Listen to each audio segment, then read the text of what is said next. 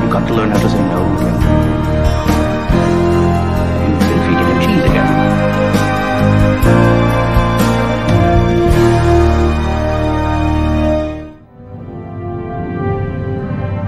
Let's go.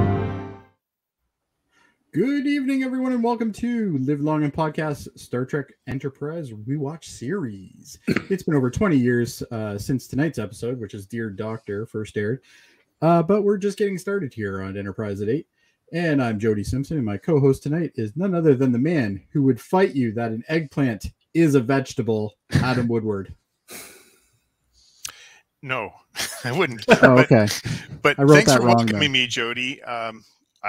You know what? I have nothing but good things to say tonight. It's going to be a fun chat. John Billingsley really did a great job tonight in this episode. Completely. And of course, also joining Adam and I, our Addison producer and the man who would also cry at the end of For Whom a Bell Tolls, along with Trip, Dave Mater. Oh, teak.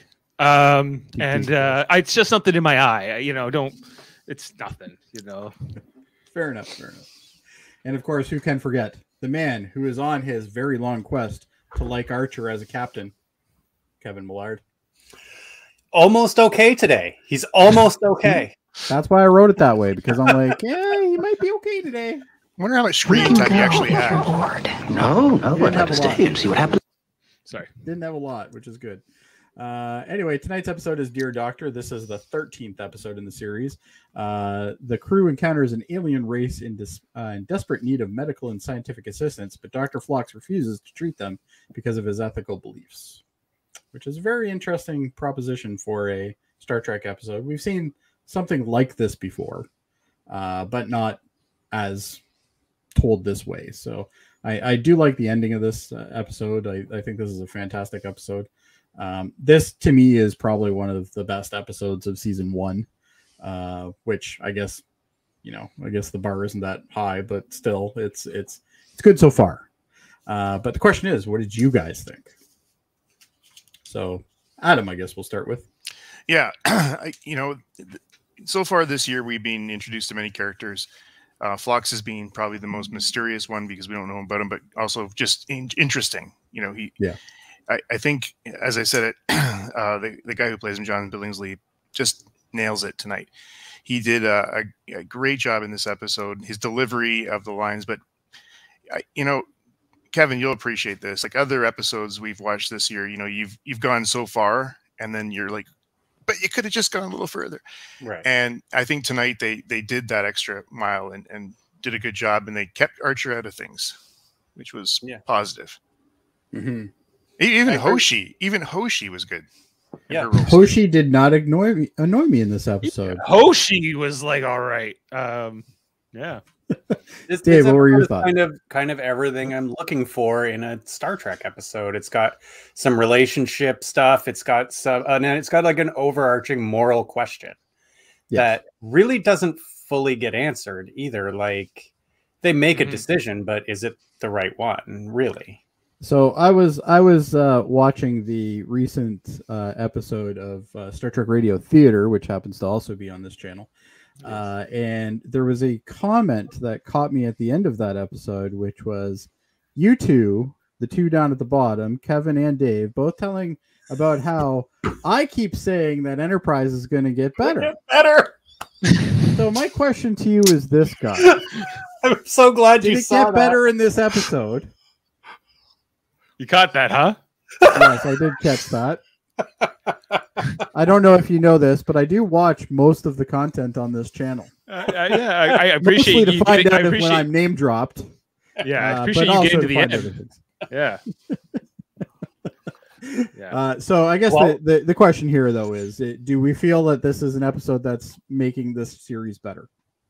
Yes. In my opinion, yes. I think that it's long overdue. I think that I have a couple critiques of the episode. It's not a perfect episode, but it's damn near close. I think that the fact that Archer ultimately makes the right call here, I think, is maybe a bit lazy. I think that maybe him screwing up this culture maybe would have been more interesting to me, because I think that the need to have a prime directive, I think, has to have maybe some examples of things going really bad first, and for them to sort of learn the lesson. And here they were kind of like, well, in theory, we're not here to play God, and and whatever. But I think that the moral dilemma they're faced with, do you help these people? What's their natural evolution? This arbitrary threshold of warp technology, and that being the point where you would provide humanitarian, compassionate aid seems, somewhat arbitrary. Yeah, I think that, and my other criticism of it is that the cold open sucks. Period. Yes. Like, it's just, I agree. You don't need, like, if I was to see Flock saying good morning to everybody, and he was going around like saying hello to his especially bats. when it's all these things. Yeah, but like it did give us something that was interesting, which was right at the end when he eats the worm. Oh, yeah. Right? But I don't think that was necessarily bad, because later in the episode he's sitting at a table by himself. Like, all he's got is these things. Like, I don't think he has a lot of relationships other than. I guess it's supposed to show how isolated he really is. Exactly. Right. His quest to not be as isolated, which obviously has to do with Ensign Cutler or whatever. This is also how most Star Trek episodes that are narrated by a character start. Usually them alone, day to just day, doing something in their quarters, or True. Yeah. Like, I've seen this before, and I just watching the cold open tonight. It's like him just going around the sick bay, and I was like, okay, but like, if I didn't know anything about the show, or I don't know if this opening scene would grab me and make me watch the rest of the episode necessarily. It's not a good thing for grabbing the attention. Like, at that point, you're just like, why are they even showing me this? But Adam does make a very good point, which is we don't know much about Phlox up to this point. I didn't know that Denobulans didn't like to be touched. I learned that in this episode. I don't know if that was mentioned previous. I don't think so. And obviously the relationships they have, relationships where they have multiple marriages at once. I can't remember what they call that, but same idea that we have here with some polygamy. People that do that. Polygamy, that's it. And then we also have, various mating rituals and, doesn't like to be touched, but yet, gets a kiss on the cheek from Cutler later on in the episode and stuff like that. And you can tell that he's trying to adapt, which is, I guess, in a way that shows us his character, because his character is really a character that wants to evolve. He's there for the sole purpose of exploration. He's not only exploring space, but he's also exploring humanity. He also made some interesting comments in this too. I mean, first of all, I didn't ever see Phlox as being somebody who wasn't reached out by the rest of the crew. Like, I think he would be very interesting to talk to. He's welcoming. He speaks well. Mm-hmm. So that was a bit of a surprise. But also, I think he said when he was writing Dr. Lucas, he said, I didn't expect to be here so long, but here I am.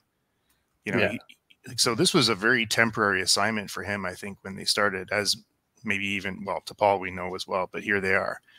Well, you get the impression from the first episode that he was kind of just thrown on for this mission, like the mission to return the Klingon back to Kronos, and then obviously they kept going. So maybe he didn't expect that part, but either way, I as you said, Adam, coming into this episode is, John Billingsley is a great actor. He's a great performer. I think he's fantastic in Star Trek. And I think he really does the character. Like, Phlox is one of my favorite characters on the show. Bar none. And this episode does it even more for me. So yeah, I think this episode really gives a little more dimension to his character too, because he was getting to be like, he's awesome, but he's getting to be like cartoonishly positive. Yeah, well, especially when you saw and then this episode, he's a little more brooding, and he's like struggling with things, and it's good. It's really good character. I really like his interactions with Archer, especially when they get to the crisis part. The interactions are great. Like, you expect him to be mad, he's not mad, but he's upset with his captain. But he plays the Star Trek captain role, doctor role, great in that capacity. Yes. He's not being rolled over by the captain. He's standing to his beliefs and what he should be doing, and this is how he should be acting. So, he should have a Starfleet uniform on, honestly. Yeah, like Yes. I was gonna say, like we think of Starfleet as being I guess this human invention, and it is. But like I think like the spirit of what Starfleet becomes, like in the 23rd century and beyond, I think a lot comes from Phlox and his influence on this particular crew, and what sort of like I guess what would become sort of like the standard for Starfleet going forward, right? Like in terms of certain Never even thought of attitudes. that, quite honestly, that's a good observation. Yeah, like and that I think that Phlox, where I think it would have been nice for him to be like eventually made a member of Starfleet. He never is, like throughout the run of the show. He's always just like on loan from the Denoblia or whatever. Well, and it's an exchange program. The Denoblians have a human, which is obviously the person that his counterpart that he's talking to, which is Lucas. What's his first name? Dr. Lucas. Jeremy Lucas, I think. Yeah, something like that. Yeah, he's the one that we get later on, right? He's the guy that that Brent Spiner is going to shove into that gas chamber. I think so. Yeah, but like spoilers, right? From 2 years from 20 years ago. Yeah. But anyway, let's talk about this episode. There's not a lot of major plot points in this episode, in my opinion. It's a very dialogue heavy episode, which is kind of the point. It's a dilemma. So we get obviously that the scene that we just talked about, and then we get the opening credits, and then after that we see essentially what appears to be Phlox on a date. He's on at least some sort of outing when it comes to movie night, which they've mentioned in the past. Apparently they have, what was it, 50,000 titles? 50,000. This is pre-Netflix, so that's pretty impressive. What was this a real movie? We'll find out in fun facts. Yes, but is. It's a real movie. Yes, because for whom the bell tolls. I pulled a clip from it, and I was just like, "What are they talking?" I've never seen it. We won't be going to America this time, but always I go with you wherever you go. Understand? Yeah, it's you go now, easy. Maria. You go now, Maria. No, I stay with you, Rebecca. No, Maria. No, I'll stay with you. I do now. I do alone. I couldn't do it anywhere here. But yes, it is a real movie. And actually, funny enough, they do actually show other things throughout the series of them watching movies, and they're all real movies that they show. Okay. So, which is interesting. Movies they probably I'm sure the parent company owns. Yeah. But I'm sure. Either way. So anyway, he's on this. I guess he doesn't think it's a date. I guess, but Ensign, is it Ensign Cutler? She's crewman, actually. Crewman Cutler. Okay. I guess Crewman Cutler is sitting there holding the popcorn, and they're having a movie night kind of thing. And Phlox is really, you get the impression that Phlox is more interested in the people in the room than he is the movie. He goes, no, I've sensing the rising emotional undercurrent in the room. I want to see if it culminates in some kind of group response. I was like, what, like an orgy or something? Like, what are you expecting to happen here? But again, that could be something that's completely normal to do. Pull that as a clip. One sec. I'm sensing a rising emotional undercurrent in the room. I'm curious to see if it culminates in some kind of group response. I thought that too, Dave. But a little less. You're all dirty. I did. I did think that, but at the same time, I was also thinking, man, I miss people and getting together like that. In some capacity. It's been, and. You guys don't know me that well, but I love movies, and I used to go every week. Yeah, you and I have a lot of the same picks in movies. Yeah, you and I, when we talk, we always find out that. Yeah, so. But it's there's something about going to a movie with people, and so I really do identify with him saying that, because part of that experience is not on your couch. It's being in an auditorium with 500 people or 50 people, whatever it is, and seeing and feeling how they respond as well. And I that's something I think we've missed for 2 years now. That's the only thing he likes about it. But like when she asks him about movies on Denoblia. They don't have movies where you come from, do they? Well, we had something similar a few hundred years ago, but they lost their appeal when people discovered their real lives were more interesting. So my wife jumped all over me when that came up, eh? She goes, she goes, yeah, we should be discovering our real lives at it. Do you think she's fishing for orgies? Right, because you remember, like, she's fishing for orgies there, Adam? Or in my dreams, she's like, she wants a group response. But I hope she doesn't watch this. Yeah.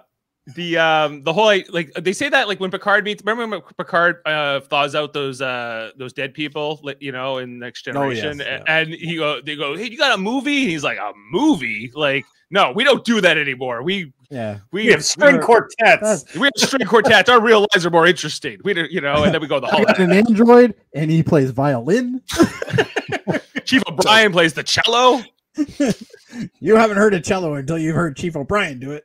Yeah, he was going to go to the Adalbrin Music Academy once, you know, until he ran off and joined Starfleet. But yeah, like the idea that like I guess TV and movies will become passé eventually because they're sort of a fad. In all seriousness, yes, that could happen, I guess, but not today. Not today, exactly. So anyway, we have this you know relationship, or at least one person thinks this is some sort of budding relationship. And you know she's kind of in a way, you know, he walks her back to her I guess her cabin, and at that point, you know, it looks like she's waiting for a kiss or something like that, and you know, he's just like, okay, see ya, you know, maybe we'll do this again. You know, like he obviously is not clear with the social aspect of things. Yeah, there you go, there she is from there. And you know, obviously this lady is looking for a little bit more. You know, not looking to be wife number 4, Jody. No, well, that's later on we find out about that. But she's just looking to have a friend and maybe have some benefits on the side, or maybe orgies. I don't know. You know, that's Adam's territory now. Where it takes us. How it's gonna work if he doesn't want to be touched, though. Yes, well, it's gonna be very hard to have orgies when you don't touch. Yeah, but wait a second. I mean, at the beginning of the episode, you talk about Jeremy Lucas talking about how hard it is on Delobelia because of its mating season. So something, which means they get crazy at one point. I want to know more about that. Well, and I think they wanted to leave that open to interpretation because I don't think we ever find that out. We know they go blowfish in their face at times, those Denobleans, right? So yes, well, they do those really creepy smiles as well. I think the hibernation cycle. One of Phlox's wives at some point. At least one of them comes along, I think, at one point. Maybe more. Yeah, we do. Yeah, but learning more about his culture, I find interesting. You know, it's a fictional culture, and you know, and everything else. Jody, you also missed this scene at the beginning, though, where you know, Archer giving that dog cheese. The dog, he keeps giving his dog cheese, and his dog has some sort of gas issue. I don't know why we even need to talk about this, but we do. I because I think it's the metaphor for the episode. What does he say to Archer in this episode? You've got to learn how to say no, Captain. Oh, gotta learn how to say no, Captain. Okay, there you go. You know. Well, and the other thing that's interesting about this is his Phlox's voiceover. He's like, you know, I don't understand these humans. They take lesser species, and you know, they have emotional attachment to them, and they talk to them all the time and stuff like that. It's so true. I talk to my dog constantly, even though I know the dog doesn't understand anything. But yeah, but so is Phlox. He's opening the episode that way. I mean, he's talking to everything. Yeah, true. Yeah. Well, and he says, you know, I occasionally talk to my bat every so often. Yeah, I talk to the bat. I've noticed how the captain seems to anthropomorphize his pet. He even talks to the creature, although I'm fairly certain it has no idea what he's saying. He's fairly certain it doesn't know what he's saying. I just wish that sometime through this series, it turns out Porthos is actually an alien or something. That would have been cool. It's Odo. Yeah, maybe it's Odo. Maybe it's like a preform of Odo. Odo as a child. He's like, remember that one time that I hung out on an Enterprise ship? And no more cheese, Odo. Yeah. You know what though? In DS9, did you ever see Odo eat cheese? He only had a stomach for like half a season. So, but in an episode, he was a very convincing dog. That's right. Yeah. True. I'm just saying. I'm going to put it out there. Maybe this is Odo. We don't know. Open legs and everything. Anyway, eventually we get to a point where the Enterprise encounters this ship, this little tiny ship. Do you have a picture of that? One light year away from home. Only 1 light year away from home, because this is a pre-warp society. So, you know, they got the old impulse engines running, and there's 2 faint life signs on this ship. And this is about the only time you ever actually see Mayweather in this episode, other than one other part of the time. Is he in this episode? Oh yeah, he gets talked to at one point. But my theory is still set, which is the less Mayweather, the better. After last week, we all needed a break from him. Yeah. Yes, there was a lot of Mayweather last week, and no Reed really in this episode either. But no Reed. You just see Reed says one line, which is basically, "Oh, I don't have time. I'm needed in the armory. And I'm busy. He's gone. I was busy last week, so this week I just have to show up for one day at work. See you later. I'm going back to the armory where the beer is. Yeah, where I don't have to talk to Phlox. Exactly. Yeah. But we meet this guest star, the Valachian astronaut, I guess. He looks familiar, but I don't know. I didn't look him up, so I don't know. I'm sure. Yeah, he looks like he's probably played a bunch of aliens or. Yeah, I'm trying to remember where that uniform is from. I seem to remember that from something else as well. It looks like Daniel's uniform that he was wearing later on, but his is black and this one's white. Maybe they just dyed it. So this guy who played him was Christopher Rydell. Doesn't ring a bell. This seems to be his only character. Oh, okay. Well, on Star Trek. Either way, I thought it was a decent performance. His mother was on Star Trek, Joan Linville, and she had played the Romulan commander in the episode "The Enterprise Incident." Oh, if you really? remember? Really? So this is her son. Crazy. Fun facts.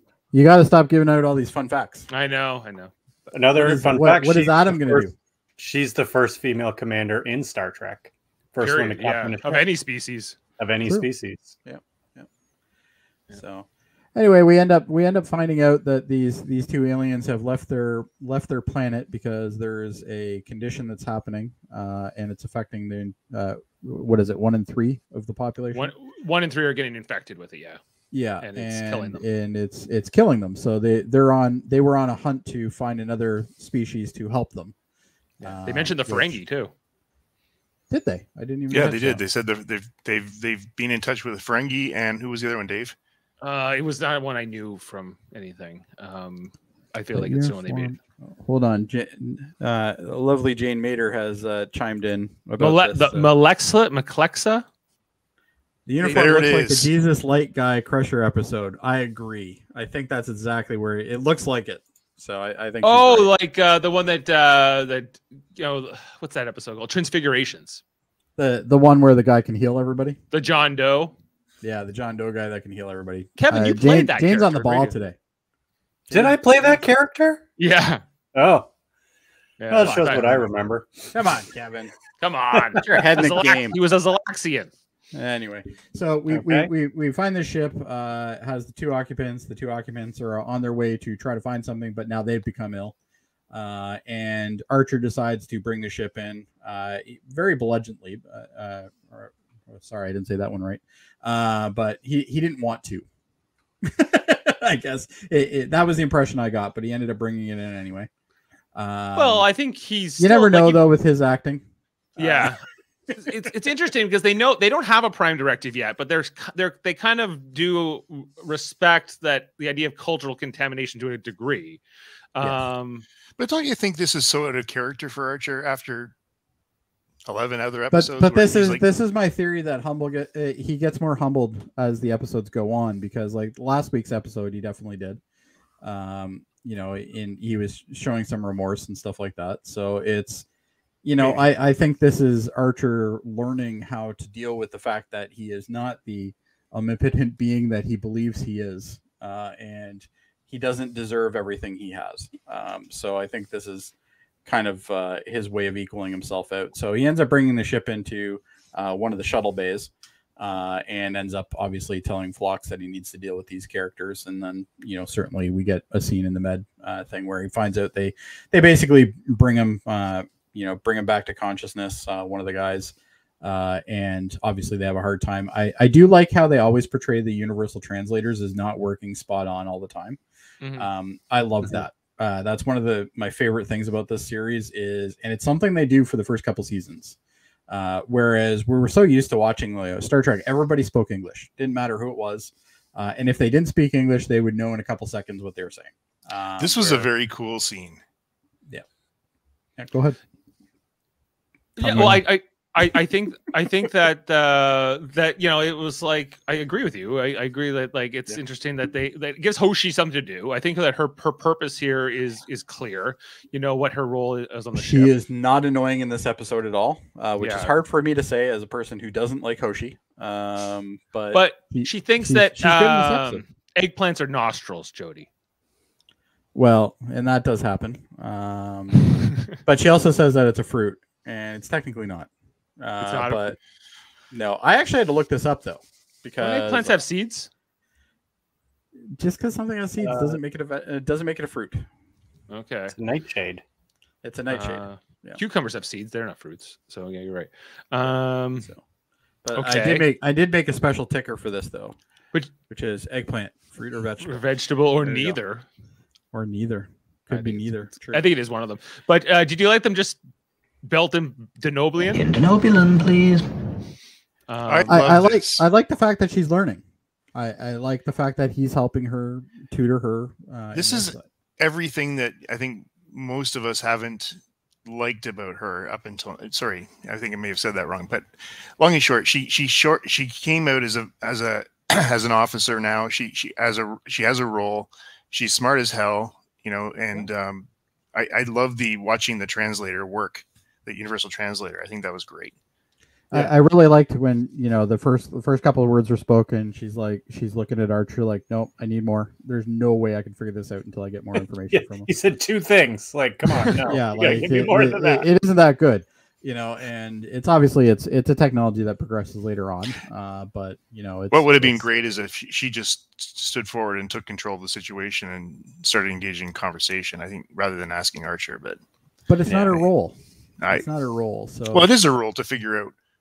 It's her role to figure it out, but not to communicate with the aliens. Not in that way. Like Archer's there, he's present, so therefore he should be the chain of command. Chain of command. The preference is always for the universal translator to get to that point, unless, like we see with the Mank, that wasn't apparently possible for the translator to do it directly.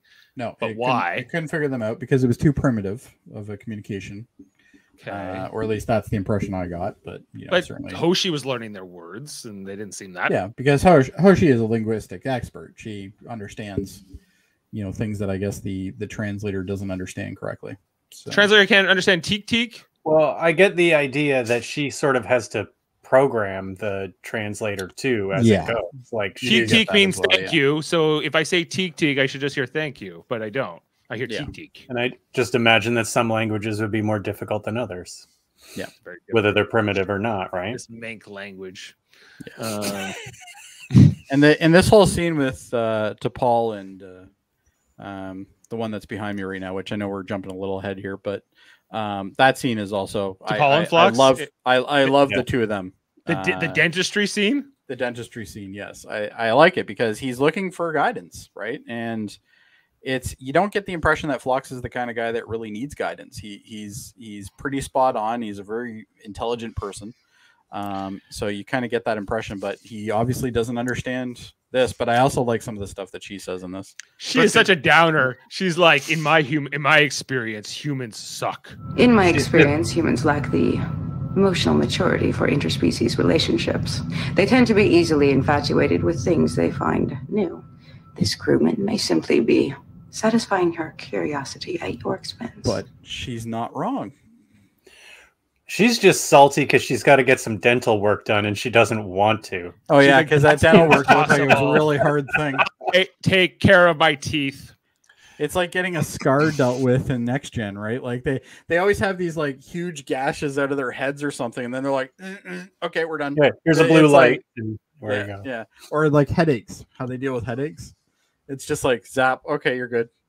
It's like okay. Coming back to the scene though, it's interesting who he takes on to be his consultant, right? It's the other alien. It's the other alien, yeah. The other non-human, yeah. But I also like how this bridges into how later on Archer and her have a conversation, which is essentially, okay, I'm starting to understand how Romulans Vulcans feel about having to be on Earth for the last 90 years. Mm-hmm. Right? Like that's one of the best lines in the episode. Yeah. So which we'll talk We've been about here for 90 years. And I was just like, you know what? Humans are jerks to these Vulcans because they've been helping us for 90 years, It's taken them 90 years to get to warp 5 space travel. So clearly we were dragging our asses on this. And I'm sure those early decades were not easy peasy because we saw the state Earth was in when Zephyr Cochrane did the first launch, right? Like, so yeah, ooby dooby. Ooby dooby. Ooby dooby. Oh, maybe we'll get that. I think the worst thing about that was their fucking music. Like, their music was terrible. It was for sure. It's after all. We don't have time to discuss this. Time. We just don't have the time.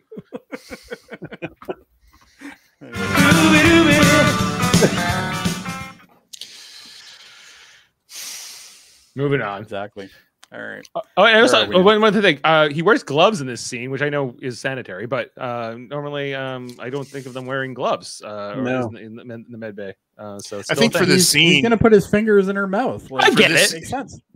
And for this scene, never mind like the actual era they're in. It's like he's putting his hands in her mouth, and she probably goes, "You're not going to be doing this until you put some gloves on. Thank you very much." Right. Right. Well, I don't think. Well, I wonder what Denoblin smell like, because we know humans don't smell very good to her. So I wonder what he smells like. I don't think we ever get that. She doesn't complain about it, so we can. She doesn't complain, so maybe he doesn't smell like the. And the most depressing part of this whole thing is that dentistry hasn't changed that much, and you're still freaking putting things in people's mouths. Okay, he filled a cavity in like less than a second. Yeah, I know with that. No part. drilling. I think you're still that's progress. freaking putting a piece of metal into the guy's mouth. That's progress, man. We never really see, like in other Star Trek, a lot of dentistry being done ever. I didn't even know they did dentistry in the 22nd century or whatever it is. Yeah, but they, it's part of medicine. You know, it's part of your health. So it seems like something he would have to do. Back in the early days, our barbers were the ones that were doing dentistry. So Oh, maybe Mott the barber takes that over later on. Not to be confused with Mott Tyrell. No, two definitely different people. But anyway, we should get Mott to play Mott though. So anyway, they end up jumping down. Obviously, the whole relationship thing with Phlox is the side story. It's the B story on this one. Well, might even be the A story technically, but anyway, we end up going down to the planet, and this is where we find out that there's actually two races on this planet. We have the Valkyrians? The Valachians. And the Valachians, which are the people that they found. And then there's also the Mink. That's it. Man, I'm terrible at this shit. Anyway. And it turns out the Valachians all have COVID. Exactly. Genetic COVID. But again, this is like where this whole conversation about two distinct species forming on a planet is amazing. It's a neat idea, and it's something that we don't see in Star Trek all that much. Now we have seen episodes where there's been two societies until the Xindi will blow that open in a few seasons from now. Yes, the Xindi, when you figure out that the Xindi have like 6 different paths, then we'll start realizing that, but we're not there yet. And we got to leave something for Kevin to experience later. It's interesting, this idea that that in Star Trek, on most planets, there's only one sort of sentient race that kind of makes it through the evolutionary process. Yeah, which makes sense when you think about it, because really, there would the strongest do survive, right? So it's in this scenario, they've had two. They've had a primitive race, which has survived pretty well, but they really do kind of live in almost the shade of the. They're playing a servant. They're playing a servant role. Like everything they're doing is go get this, do that. They're not professionals. There's no doctors that are that role. However, as this episode goes on, you find out how brilliant they are and undersold, I think, which again, and I think this is going in an interesting path because they talk about, I don't know if we're there in the episode yet, but how some of the Enterprise crew find this very unpalatable, and they're judging the Valachians for it. Sam says, "Hey, by the way, hey Sam." Hey Sam. And Jackson CNW from Twitch says, "Can you talk about anime, please?" I think you might be on the wrong channel. I think you might want to go check out Davin's podcast. Gavin's got some anime there. You might be more interested in him. Anyway, Where are we now? We're just talking about these Mank and like I think that like the whole thing where like Phlox and Cutler and Hoshi go down and they're taking the blood samples from the Mank because the Mank aren't being killed by this disease, so they so they want to immune to it. Figure that out. But I think like one of the best lines in the episode is, or it's part of Phlox's letter, but he says that he says our cultures are different, things are different, but he thinks that the Mank are being exploited. But despite the fact that the Mank are not asking for humans to be their little protectors or to be their advocates, they think the Mank are being exploited by the Valakians. So their first instinct is to rise to their defense, despite the fact that the Mank don't appear to need or want a defender. This is amazing. this yeah, because we're going down the path finally of what rights do humans or Starfleet have in assessing and judging other cultures, and Next Generation did it fantastically through the whole series. Yes, but this is the first time Enterprise took it on, and I think in a lot of ways they did better. I like this episode for how they deal with it, because at the end of the day, this episode, and let's not get to the ending yet, but the episode really does end the way that I thought it should, which is it still leaves us open. It leaves us a little bit open, but we understand what's going on and we understand why we got to this conclusion. I think in some of the Next Gen episodes that tackled this type of thing, they did do a good job though. But I think this one, I personally think this episode exceeded anything that Next Gen did when it comes to this type of thing. Just because always at the end, there was always some sort of happy answer, where we don't have happy at the end of this episode. We have suitable, I guess. But that's about it. At least that's the impression I got. But I think that, when was this filmed, this episode? What year? 2002. Right. So post 2001, where Next Gen is all happy and bright and life is going to be so good. But if you look at how TV and writing changed after 9/11, yes, we got a lot more dramas, a lot more drama, a lot more dark. Battlestar Galactica. Could be that change in how America felt about things, and at that point.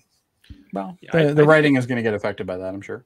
I think that this issue is as relevant today as it was 20 years ago. And this idea of like, how do you perceive and judge other cultures, I guess, when they don't reflect your values, and what can you, when we look at like Muslim countries and other parts of the world that have, and more importantly, law, do you have the right to do that? Do we or don't we? I don't know. Like, I think that it's for another species. We're getting way deep here, but well, I think that's the series. That's the movie. Oh no, I agree. Yeah. Remember inalienable human rights? Remember that conversation from Undiscovered Country? Yeah. Yes. Even you really hear yourself an alien, right? Yeah. You're right. Versus like, but we have to have some principles in what we think is right and wrong, and what we'll accept in like what we'll allow. Yeah, Starfleet has to have those principles, but do they have to spread them amongst the universe? And I guess that's really the debate we get here, right? Because we get, how do we deal with this? We have the ability to help these guys out, but in reality, we're screwing around with evolution.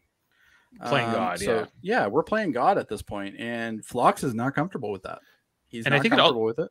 It also ties into just, I think if you think of like the history of the United States, where the show comes from, and the idea of manifest destiny and spreading freedom around the world, and, like what was going on, during this time and in the years that followed with like, George W. Bush saying, we're going to go to Iraq and we're going to give them freedom and we're going to give them our values. Yeah. And then they're just eventually stood on an aircraft carrier with a mission accomplished sign. And right. But I don't think that really worked. I don't think that, Iraq is this great democracy today that has now been westernized. No, but it was nice to think it was. Right. And for that moment in time, they had that, I guess. And the same thing comes to this, right? Which is, we have this dilemma. So Phlox figures out that, after he gets these blood samples from all the people that he grabs them from, he ends up coming to the conclusion that this is not actually a virus. This is not a disease. This isn't a virus. This is an evolution thing. And what's happening is their DNA is breaking down. We're done. We're almost there. Right? You know, this species doesn't have a lot of time left, and it's one of those things that you know, brings up this dilemma. Right? It brings up the dilemma of, do we help them? But in natural warriors, they're supposed to be getting knocked out, right? If there was not this other race on the planet, do you think they would have ever had that discussion? Or would they have just given them the cure? That's a good question. That is a good question. Because either way, in either scenario, still messing with evolution. Right. Yeah. And if they had invented warp drive, then they would be worthy of helping. But if they hadn't invented warp drive, they wouldn't be. The warp drive thing was just a way for Archer to have an issue. I really think it almost seems tacked on. They asked for the technology. That's an obvious, easy no. But that's Vulcan. I mean, Vulcan, that was their criteria too. But that in turn gives us that discussion between T'Pol and Archer. Archer is really upset at this point after he spoke with Phlox. He's very upset about this. He's like, what the hell do I do? And now I'm going to talk to my first officer, which obviously is T'Pol. And T'Pol, you know, with her normal average, you know, ready to react to everything because that's who she is. You know, she says, we were there for 90 years. You know, we're still there. And you had already invented warp drive in your case, right? Where she's like, even if we gave them the schematics, they're gonna blow they're gonna blow themselves up, or they can't deal with antimatter or something like that, right? Yeah, right. I think that Kevin's question is interesting because I think why would be the wrong decision to intervene here. I think is that maybe the Menk would not have gotten a chance or whatever, but it's also about what is today and what is these are people dying today. We see children dying in beds in this episode. You know, they don't deserve to live because of natural selection. Go screw yourself, right? Right. We have genetic defects in our own population. Do we just look at those people and go, well, evolution? Sorry. Yeah. Well, and that's the thing, right? God. And obviously we're in a discussion that there's no way we're gonna get an answer to in the next 15 to 20 minutes. But the thing I really like, what's that? But this is I have an answer. Well, we all have an answer, I think, but doesn't necessarily mean it's the right or wrong answer. But I do love the discussion between Phlox and Archer because Archer makes a really valid point. If this is a disease, we've already cured it. You're a doctor. This is your fucking job.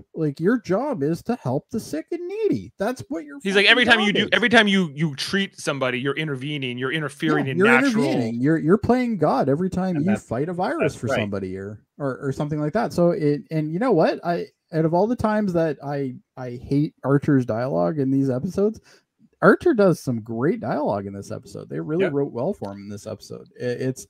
The jumping back and forth between the two of them, they both show equal respect, which I really like.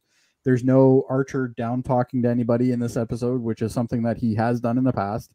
Well, so I have one maybe caveat to that because the whole part where he says to Archer, he's like, respectively, Captain, I think your compassion and your for these people is clouding your vision here. And he goes, my compassion guides my judgment. Don't you tell me my compassion guides my judgment. Yeah, it's very defensive, a human kind of thing. Why wouldn't he be though? He takes that very serious. His compassion is the reason why he's out there, right? But I think I can understand that.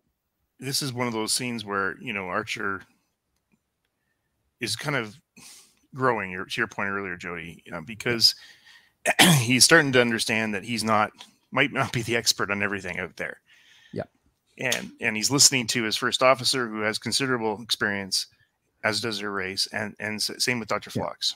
And that comes to a point where Archer was talking to one of the aliens as well, the alien that asked for the warp drive. He goes, even if I give you warp drive and you decide you're going to zip out and you're going to meet aliens, how are you going to know that most of these aliens are going to even try to help you? Most of them, he goes, I've been shot at. I've been trying, I've had my fucking ship hijacked.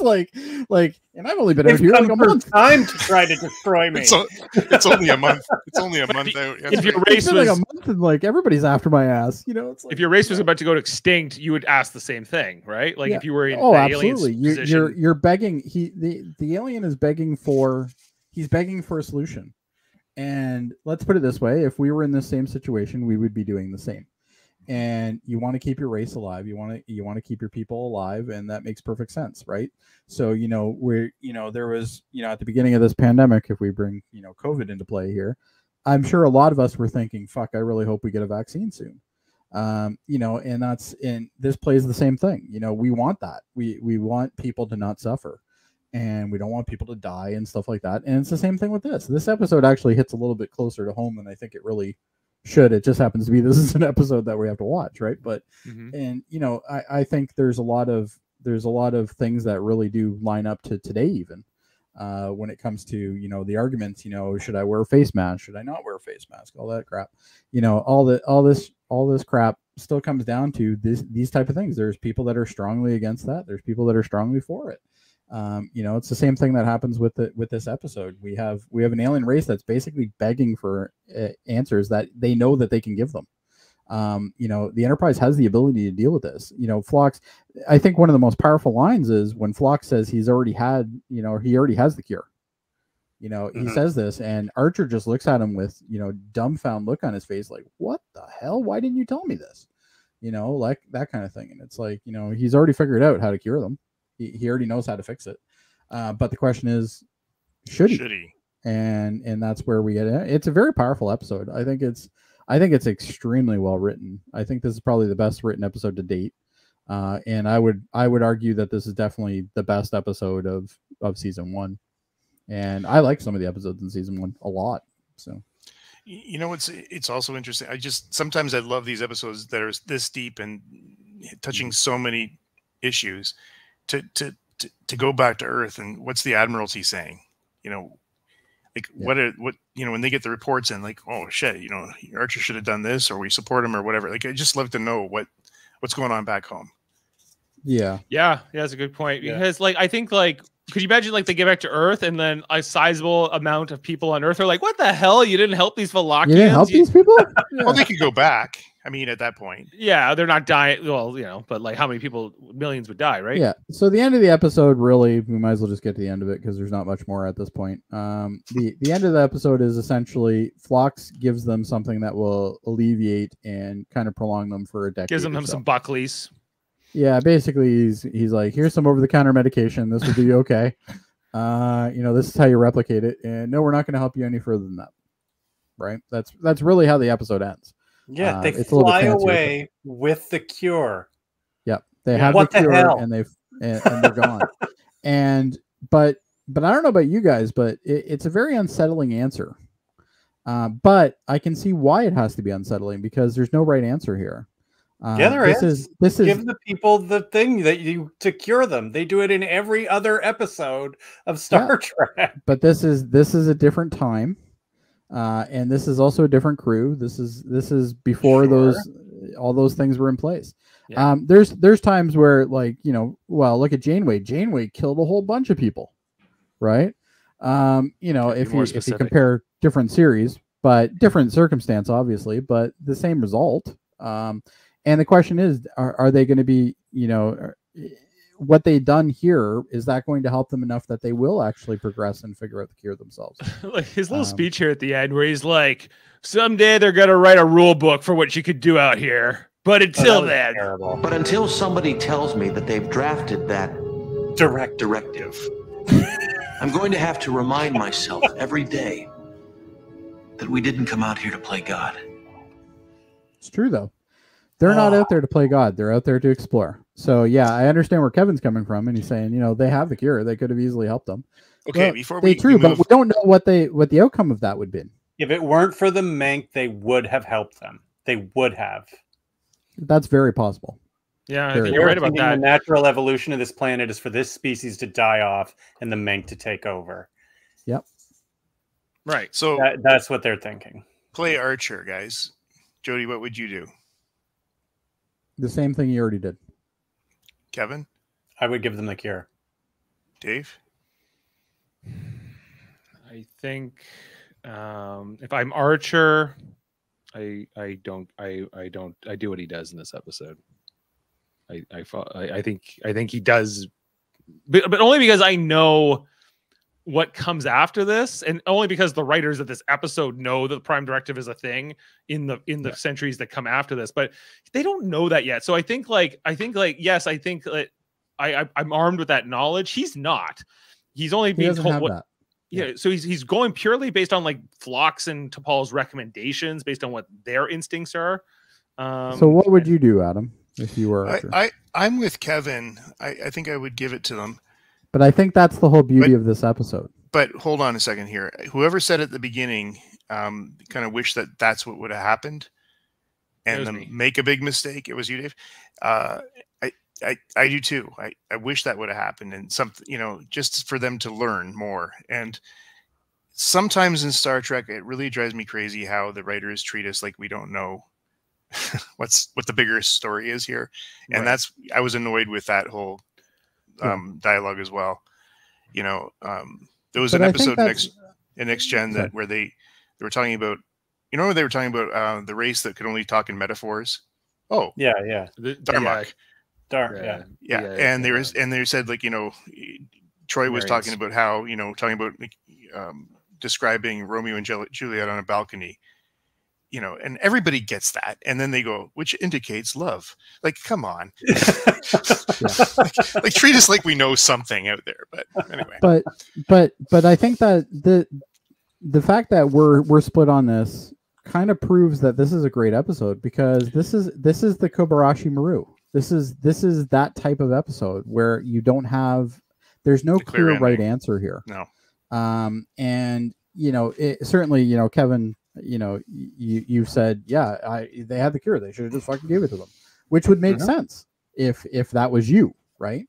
But not everybody thinks that way, and that's the beauty of this episode, is that we can interpret it which way, if it was right or wrong, based on our individual, which I think is the beauty of ending it like this, because we ended it in a way where I think it was right, but that doesn't necessarily mean I'm right.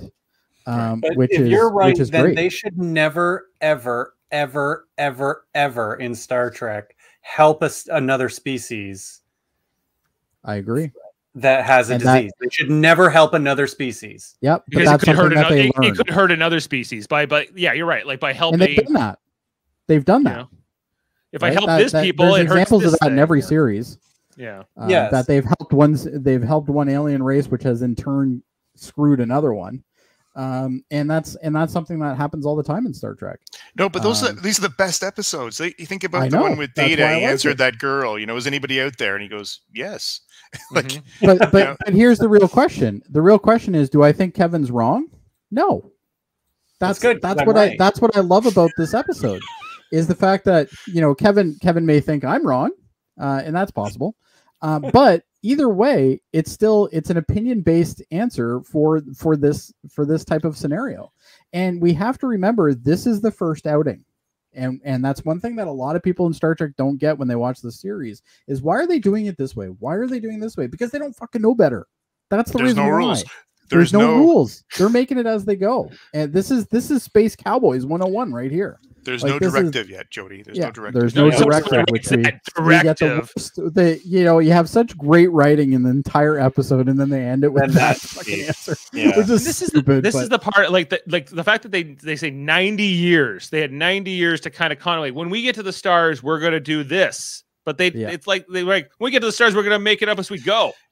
I was thinking about that, and I think I may have been a little harsh when I said that, because who knows what we're going to see, and we don't. You have no idea. And the only thing they did have was some Vulcans that could have told them some stuff, but even that would have been very, it would have directed them down a path if they had, all that guidance from the Vulcans. And I think the Vulcans were right, not sharing everything. I'm actually through this series, I'm actually getting the impression that the Vulcans know a lot about technology, but actually don't know that much about what's going on in the universe. That's right, because they don't isolated. Seem that curious about anything. I think they're also isolated. Isolationists.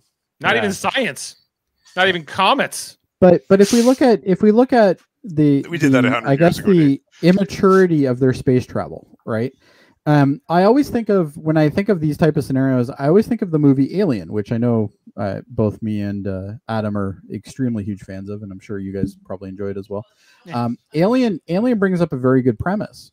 How do you deal with something you've never dealt with before? How can you be prepared for that? And it's these guys are not prepared because they've never dealt with it. Just because they have somebody who may have dealt with it on the ship, which is in this case, it could have been either the Denoblian or, in this scenario, the Vulcan, but they don't do that. This is the Enterprise crew, and this is an Earth ship. They have to do it their way, and their way isn't always right, which we see throughout this entire series. They fuck up all the time, which is great because that shows us how Picard ends up doing things correct, how Kirk did them better. And really, when you hear everybody say about how Archer is the worst captain, well, he is the worst fucking captain because he doesn't know what the fuck he's doing, and he doesn't have the previous experience. And that's right? The other thing. I think in all of our jobs, we have someone to go to for counseling, and yes. who's usually higher up than the rest of us.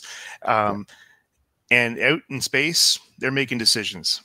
Yeah, right or wrong, and they have to just go by what they want to, what they can do, and then that's why we get a prime directive. We get a directive that tells us if you're in this scenario, this is what you should be doing. Yeah, and right? You totally get why breaks that all the time, and but they need it. They absolutely need it. They need they need a playbook to work with. Yeah, but it goes to show you the immaturity of space travel. Like we don't know what the fuck we're doing, right? And when you look at the movie Alien, for instance, an alien that they've never experienced before, nothing like this before, have they ever dealt with before, they have to arm themselves and not know anything about their enemy.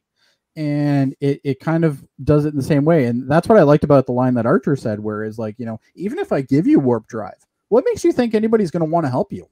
Right. And he's so true, because literally look at all the adventures we've had so far with Archer. Most of them haven't ended very well. They've ended well enough. Killed every other week, yeah, like they're getting so close to getting killed. But anyway, the episode ends like that. We also get an ending to the arc of obviously Phlox and his love interest, and they're just going to kind of be friends and see where it goes. I actually like the way they button that up. That was I didn't want a whole lot of extra with him. I thought this was a great way to end that part. It's interesting because we still have room for him to continue with this. Yep. But we don't need to make it a focus, which is fantastic. I think overall, you know what, I don't have anything more to say about this episode. I think I've been very very open about it. I think it's a great episode. I get the impression that most of you guys are pretty heavy on that as well. There won't be a sigh during ratings today. No sigh on this one. Eh? Ooh, a sigh-free rating. This should be interesting. Speaking of interesting, speaking of interesting, Adam, do you have anything interesting for us? I got lots actually. I'll try to keep it. Let's hear it. Way over here, but we'll go. Yeah, that's all right. Okay, so lots to say here. The writer's first draft of the script of this episode was significantly different from how it turned out. For example, none of the voiceovers were spoken by Dr. Lucas with, they were supposed to be by Dr. Lucas with Phlox, and then they took it to Phlox taking all of them. So I like that whole, I'm writing somebody. It took a bigger, it expanded, in my opinion, the role of Phlox here, because it gave him somebody to talk to rather than just talking to himself. It's a lot like the episode when Data was writing that. Data's Day. Yeah. Yeah. Data's Day. Yeah. Yeah. He's writing that letter to Commander Maddox, and about everything. Yes. Yeah. Right. It's in that vein. Yeah. Okay. The episode originally ended with Phlox actually disobeying Archer's orders. Kevin would have liked that. I would have liked that too. John Billingsley offered, in the original ending of this Crisis of Conscience, the Doctor essentially does something that violates the standard issue of the obligations of a crew member to his captain, and makes a decision that's rooted in "I've got bigger fish to fry," rather than honoring his captain's wishes. The first draft of the script, in that version, Phlox discovers a cure for the plague, but keeps it a secret from Captain Archer. He firstly tells the captain he will do his best to find a cure, But then, in a subsequent scene with Archer and T'Pol, Phlox lies to them, telling the Veloxians' genetic structure is too fragile to be tampered with. Though Archer considers to go to the Vulcans thereafter searching for a cure, but T'Pol comments the Vulcans' medical techniques are no more advanced than Phlox's. And then, Archer is urged to depart from the planet since there's nothing more they can do.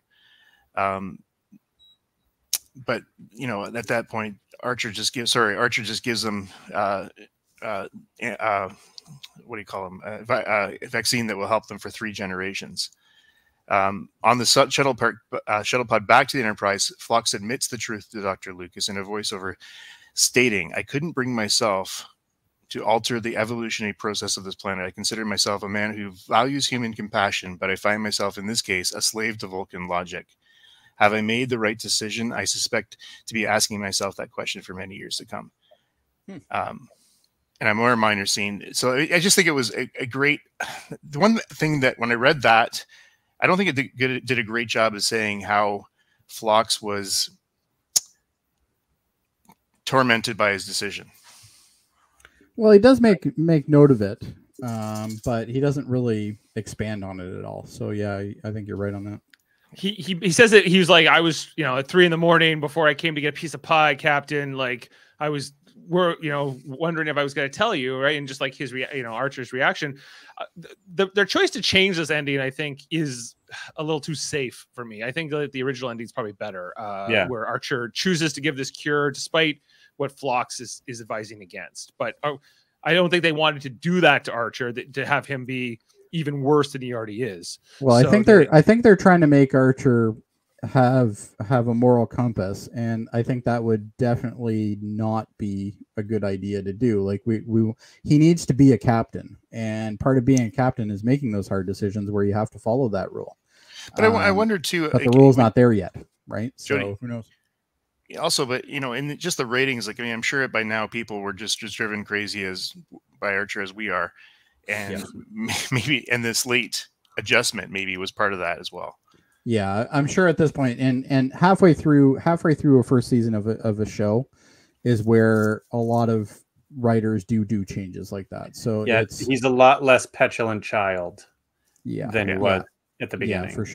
I think that might have been a very conscious decision on the writer's part to try to not make him look more terrible, because he definitely doesn't come off as stellar in the first 12 episodes of this series.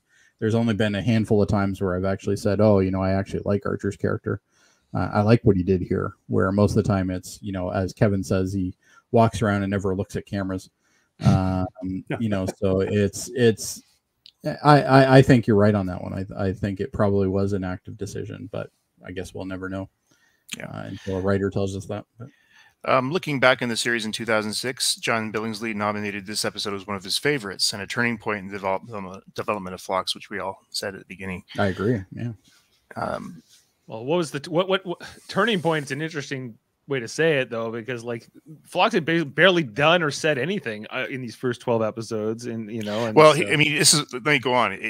Let me quote him. It was the first episode I really had a lot to do, and we began to see there was more to this guy than, "Hey, fellow, well met," which was a concern I'd had up to that point. That Phlox was going to be essentially the cheery fellow who was also always willing to do an alien quirk and make us laugh. So I think he got what he. This is the first time they used Billingsley to his acting potential, and they did it great. I agree. Yeah. Well, and if we think of even if we look at Gates McFadden, right?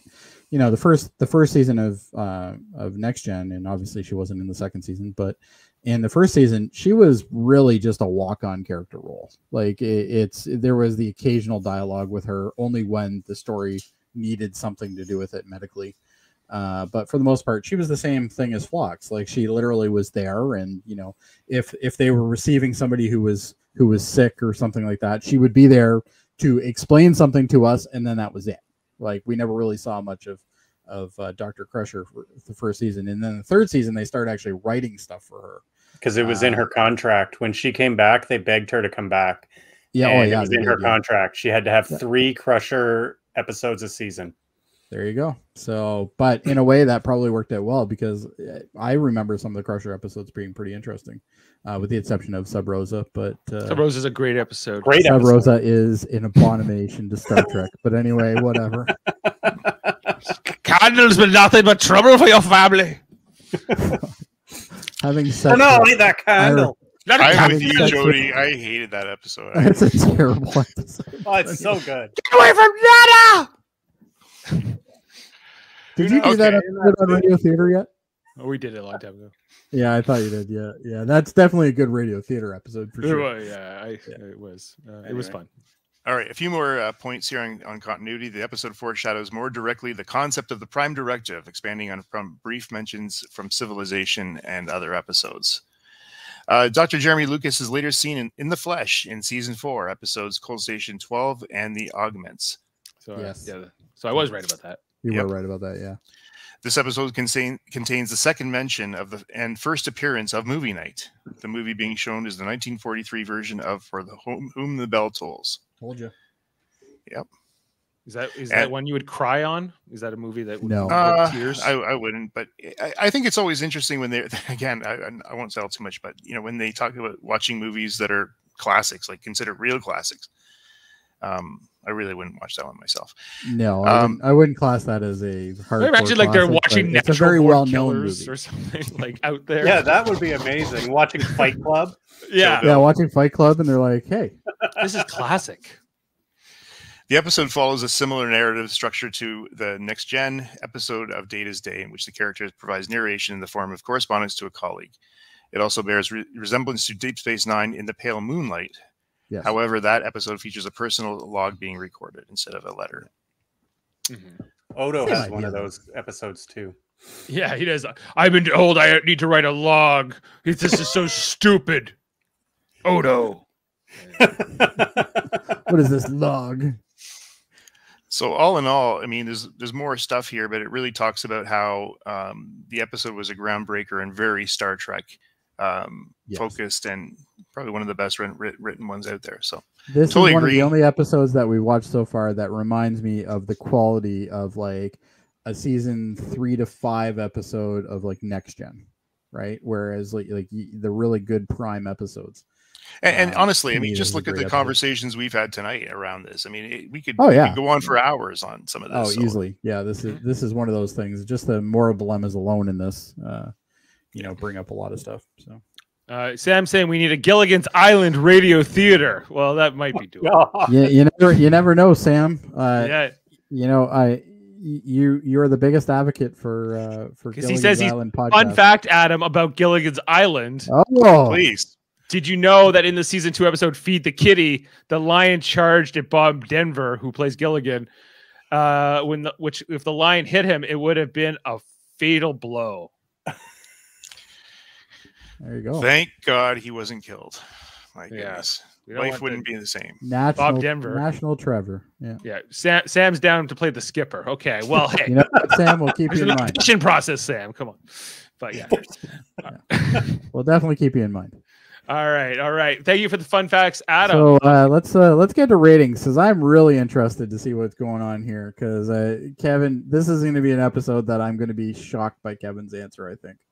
Why? Okay. I don't know. I already said I like it. Jesus. I know you like it, but how there's no well sign you like it? How much? Usual. Your average right now is 5.8, which in comparison to the other three of us, My average is 5.8. Yeah. That's your average.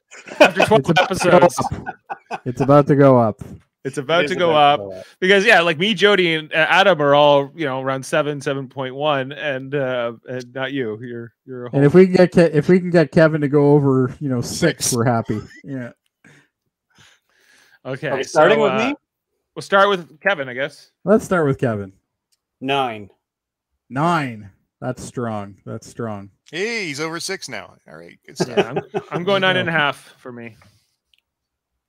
I'm with you, Dave. I liked last week, but I really like this one even more. So 9.5. I'm doing 9.5 as well. That's exactly great episode. what I thought. And I'm still the lowest. Still the lowest, but bell curve. But that's averaging at 9.4, which easily puts it at the best episode so far. With agree. only the Andorian incident sitting at 8.6 in comparison, which is still a fantastic episode. And Broken Bow at 8.3 being the next highest after that. So this has an 8.1 on IMDb, which is higher than any, only tied with the Andorian incident for rating there.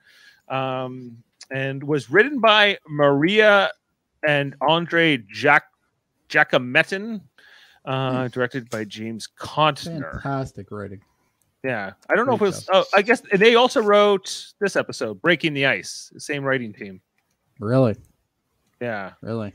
Wow. Which we liked it okay. Breaking the Ice. It was good enough, but it wasn't stellar like this one. Yeah, this one was better, but. Maybe we'll come to know their names as we go through these episodes. For me, watching this again this week, to me, it's like, okay, memorable Star Trek episodes of doesn't matter what show.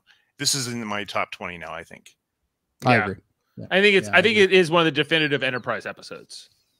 Yeah, in a lot of ways. All right. Yeah. So there's the ratings.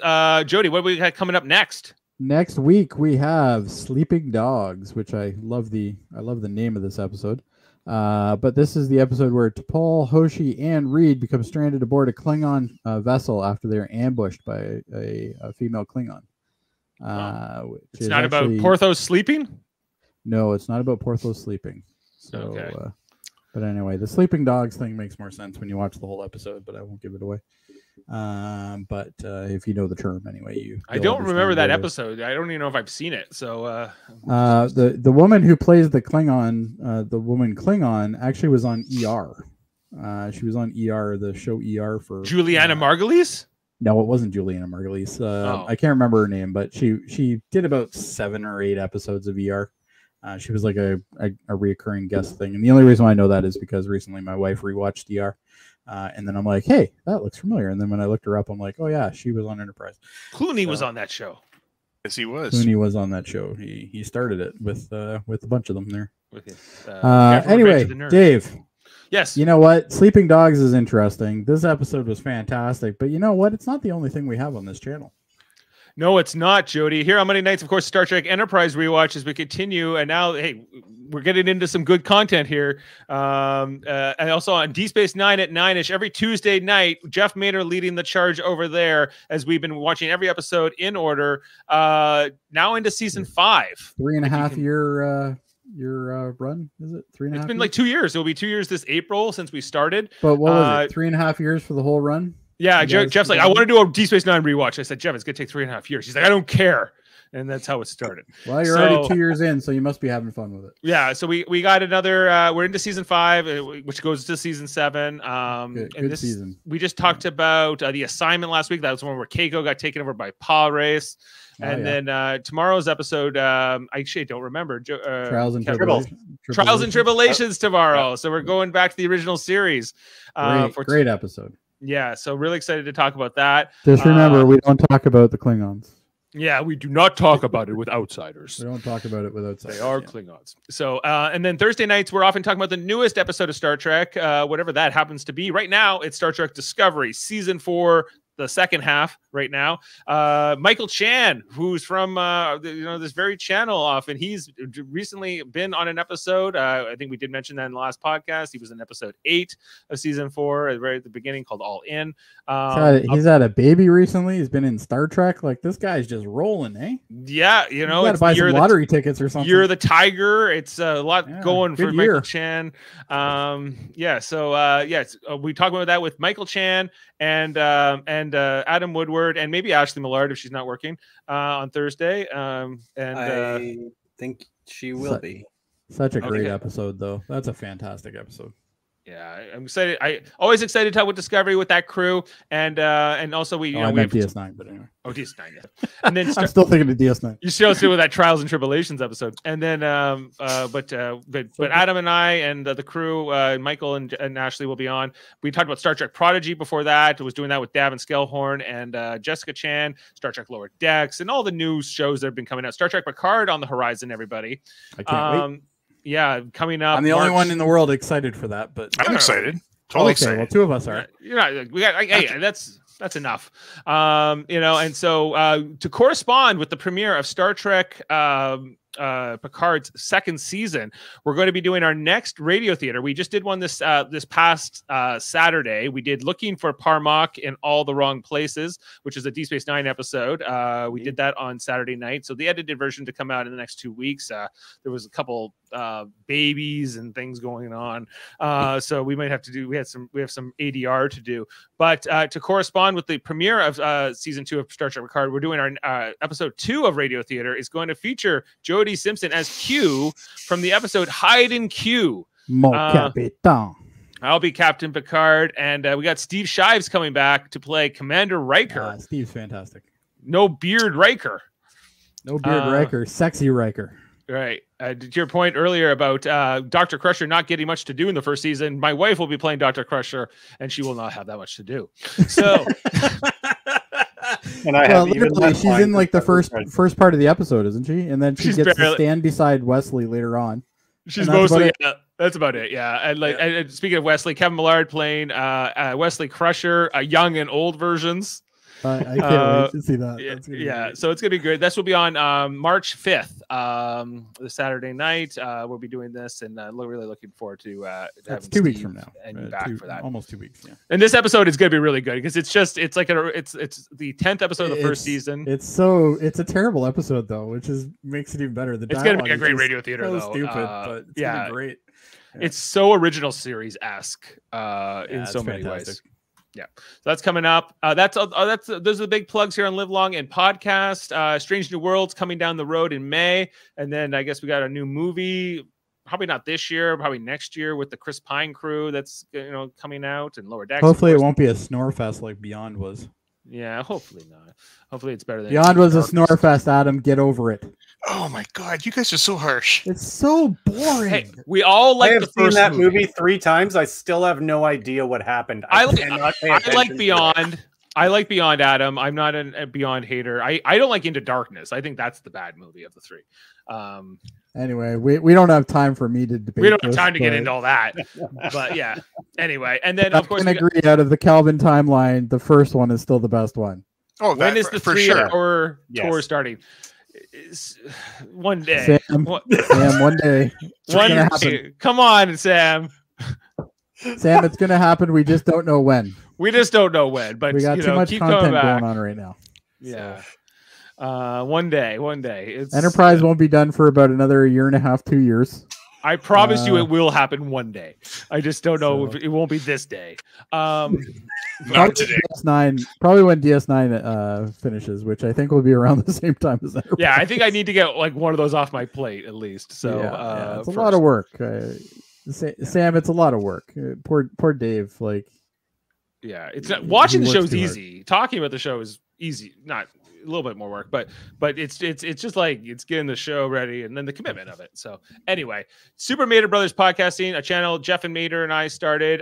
We also do a lot of podcasts with Jaemeel Robinson over there, but all kinds of different content, including Big Brother, Survivor, as well. I saw that eventually Gillian's Island. Sam was asking if I'm excited for the eviction tonight. Of course. And then we're covering the finale of Celebrity Big Brother 3 on Wednesday with Jeff Mater. We haven't been doing every episode for this Celebrity Big Brother. It's just been too much. Call that one Not So Celebrity Big Brother.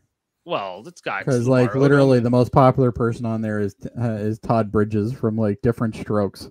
He's not the most famous. Oh, come on. Oh, come on. Like it's got who's more famous than him on there? What did you talk about? Like Lamar Odom. Who? He was the one married to Khloe Kardashian. Oh yeah, like that matters. And he was on the what? Who? He was on the LA Lakers for like the Kobe Shaq. That's like franchise. Becoming a celebrity because you had a sex tape. He won two NBA championships with Kobe and Shaq. Oh, good for him. Yeah. I don't know. Who? I know who Kobe and Shaq are. Well, they're not going to put Tom Cruise in the house. Like, I don't. If they could get him, they would. Why isn't Shaq on there? Nobody wants. I know why Kobe isn't, but actually, Shaq on it was interesting because the other night Jerry O'Connell from Star Trek Lower Decks, who does the Commander Ransom voice, he was more of a celebrity. He just showed up all of a sudden. He showed up all of a sudden. 3D. Yeah, and he was like, Julie Chen, I need to be on this show. You need to be. I'm a D-list celebrity. I was like, come on, Jerry O'Connor, you are better than that. You were in. You're like a C-list. You're at least a C-list. Todd Bridges is D-list. Todd Bridges, yeah. So, who's Willis? Still more than us, though. Anyway, we got all kinds of stuff over there. Super Mario Brothers podcast, you can check that out. And then Trivial Debates, our third channel, where we argue about movies, TV, sports, and like a game show format. Our next episode coming up this Sunday. Jeff Mader hosting. Where is it? I'm on this one, aren't I? You're on this one, Jody. You're going to battle. I have to get my answers. We're good. Yeah, all you got to do is excite Max enough to knock over a whole table full of beers right onto some kids, and you'll have yeah, shouldn't be hard. I saw him the other weekend, and he did that. He saw us. He jumped up to give Ashley a hug and knocked beer all over some kids. I already know who he picked for his sports question because I tried to pick it and I couldn't because he already got his answer in, and it's very surprising considering he happens to be. Well, I won't go too far into it, but he happens to be in that fan base that he's going to complain about. Some interesting questions coming out of Jeff for this one, so I'm excited to see this one to come together. Okay, Misha Tate. Is she not famous? Who the hell is Misha? UFC fighter. No idea. Okay, don't care. Todd, do you guys know Todrick Hall? No. He's problematic. Okay, anyway. Great. All right. All I'm saying is if you're going to make a celebrity Big Brother, it might be a good idea to have celebrities that people actually know who they are. Chris Kattan. I know who Chris Kattan is. He ate some cake and then he left. Yeah, I'm willing to just believe that it's just me. I'm just out of touch. Oh, is that what it is? And I'm happy there. Yeah, me too, Kevin. Anyway, are you done plugging? What is love? Don't hurt me. Yeah, let's not don't get sued. No more. Anyway, all right. You done your plugs? Come on, Jody, keep us on track. I'm trying to, but unfortunately, I have a Sandman who goes a little nutty. Okay, all right. Anyway, you done? Right. I'm done. You plugged everything? Plugged it. All right, fair enough. Speaking of plugs, the Cooters of Trek. Locutors of Trek and X-Men, the animated series rewatch, X-rated from Davin Scalehorn, my cousin and yours. Tomorrow night, he's interviewing the creators of X-Men, the animated series. He is, on his podcast. Yeah, so congratulations to him. And also, we're unfortunately not going to have Adam next week because Adam will be traveling. I just will be. It'd be too early to join. Well, unfortunately, fair enough.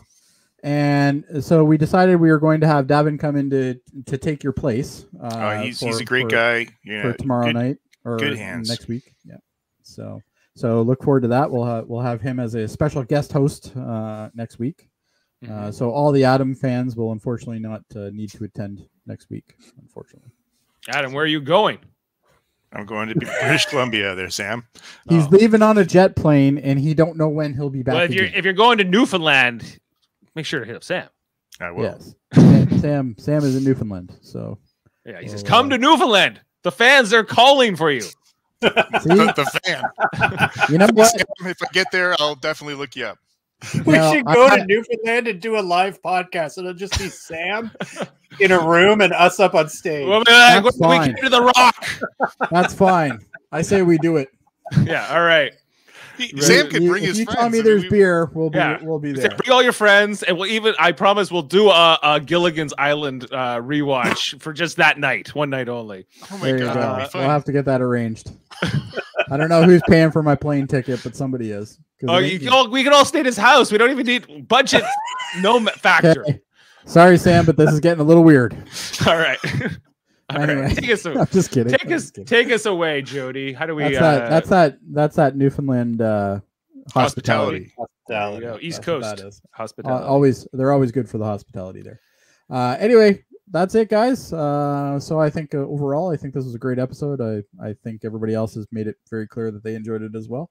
So hopefully we'll still have some more coming forward. Something that Kevin cannot bitch about in another podcast that he doesn't think I'm listening to. If Kevin doesn't sigh before he rates, it's a good thing. You know what? We should actually have a separate column for did Kevin sigh? Yes or no? And then we can tally how many times he sighed or not. Sigh. We could too. I do that on every podcast. Yeah. When I watch the DS9 ones, I noticed that you do that quite heavily on that as well. So just when it's bad, I'm so disappointed. There you go. But you know what? Sometimes it takes a lot to impress Kevin, and I think we clearly impressed him with this episode, so we're good. Yeah. Anyway, from all of us, have a great night, and hope to see you again. So, Dave, play us something out. It's mating season, so you know how that goes. I thought human reproduction was complicated. Your denobulins make us look like single-cell organisms.